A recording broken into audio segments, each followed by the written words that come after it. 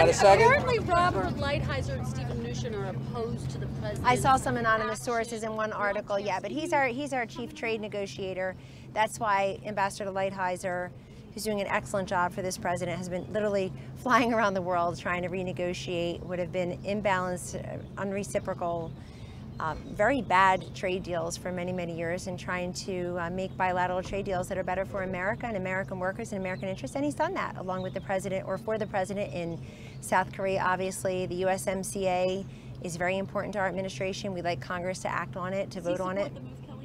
Well, you can ask Ambassador Lighthizer supports the president's agenda, and as our chief negotiator, he will continue to push forward to get USMCA the vote that it deserves.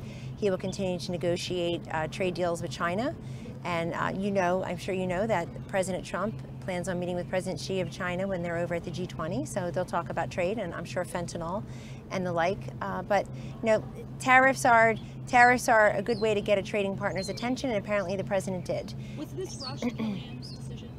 No. As some officials have said? No. Do you think Kellyanne, do you think that